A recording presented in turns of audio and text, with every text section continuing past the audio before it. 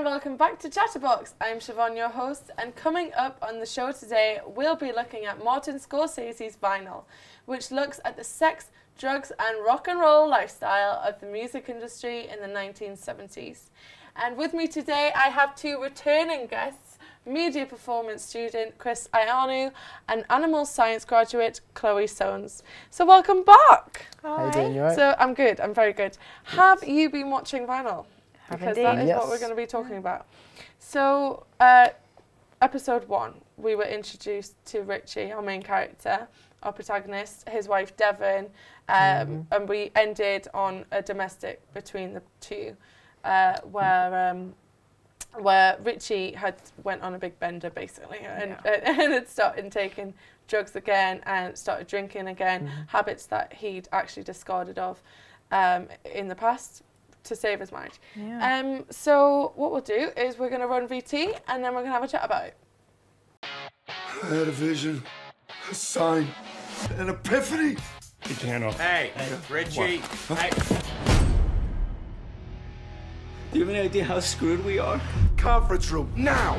Bring me a solo artist or a band that this label can market. In 2 weeks. Then how do I get ahead?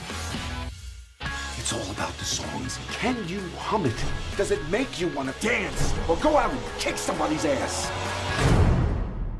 Detective Vole, Manhattan South Homicide. I just need a few minutes. I don't know what's going on.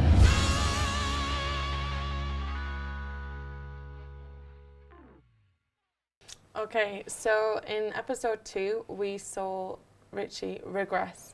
The episode was actually called Yesterday Once More, episode 1 being yesterday, and there was some similar things happened. Could you name a few? Some similarities that you saw from episode 1 to episode 2? Yeah. Drug taking, alcohol, rock and Sex, roll. drugs. Yeah. Apart from the main themes that we've covered.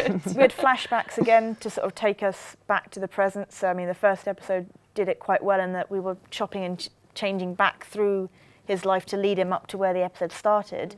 And in this episode, we did it again more with Devon. Yeah. So we learned more about how his relationship with Devon had slowly progressed through the years. So we obviously, we learned a lot more about where his marriage came from. And actually, we found out that Devon had been involved in the drug taking and the alcohol, and she seemed to be kind of, do you feel like she was kind of to and fro-ing about a relationship? She was getting caught up in these memories, but then in the present she was kind of remembering she forgot her children at one point. Yes, So do you think that it could be a possibility that Devon might regress with him? Possibly, yeah. She doesn't seem like, well, when we first got introduced to her, she seemed very maternal, but I didn't really see her as a sort of character to sort of go into like drugs and alcohol. But then when you go back in the day when they first met, and like you see like they're both into the same sort of stuff, you might see like that sort of character come out maybe a bit more since.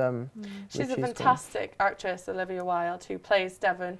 I think she made it very believable that she was really in love with Richie. Like their on-screen chemistry is incredible.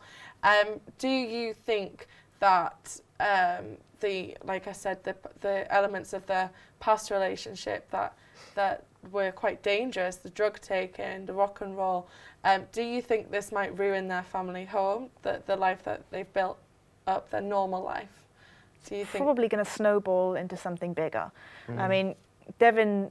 I mean, I'm guessing sort of on looks here, but I'm going to assume that Devon was probably a fair bit younger than Richie when they got together, and then she fell pregnant, and they both seemed very, very sort of romantic on the idea of, you know, what we're going to do when we move into our little house in the countryside, and you know, don't do this anymore. It's bad for the baby. And they've gotten to the peak of their domestic bliss. Richie's had his bender, and they've both gone down. And even if she doesn't regress into the drugs, there's probably going to be a regression into a less happy domestic, you know, house in the suburbs type of home, you know. And obviously we saw the police turn up at their family home, which could be a sign that trouble is on its way. The murder of the murder scene that we saw last, our big producer, the big radio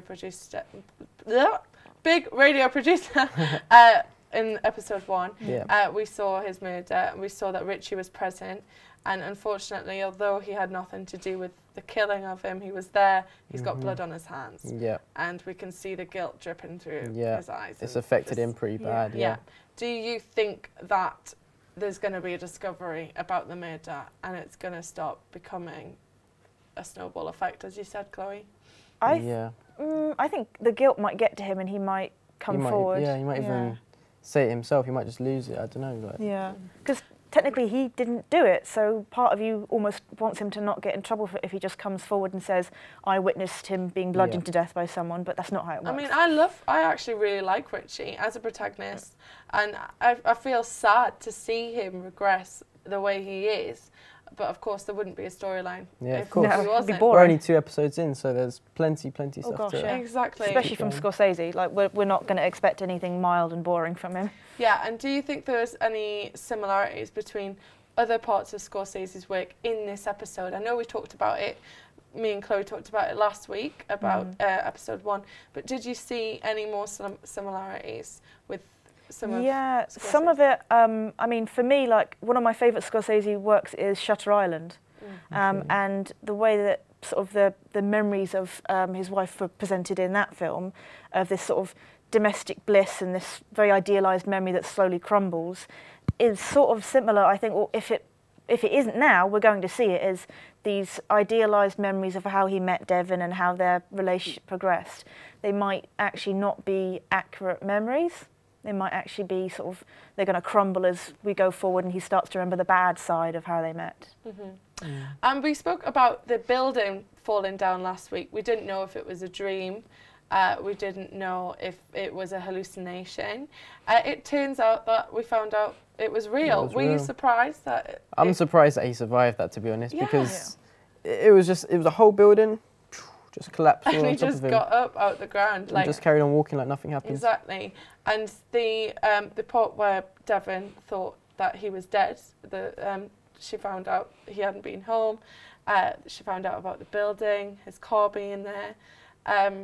How did you feel when you saw the genuine upset and worry in Devon? Did you feel for her? Do you empathise for her?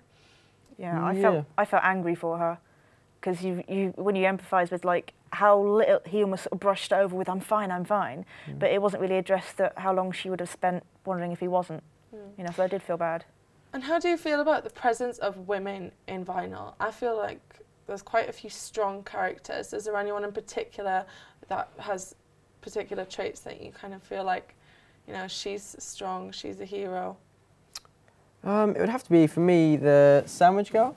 Yeah. You know the sandwich girl? Yeah. She's got quite a strong character. She's very interested in that new band, the Nasty Bits, I think they're called. Yeah. Yeah. Well, we'll have to see what happens with Nasty Bits. I'm not a fan of them. I hope they scrap them, to be honest. They're not the nicest band. But I'm afraid that's all we've got time for vinyl, so we'll have to wait until next week. Thank you to our amazing guests for joining us once again. Thank you so much for coming in. Thanks for having us. And be sure to watch it next week. And please join us next time when we will be talking about the Oscars. Bye for now.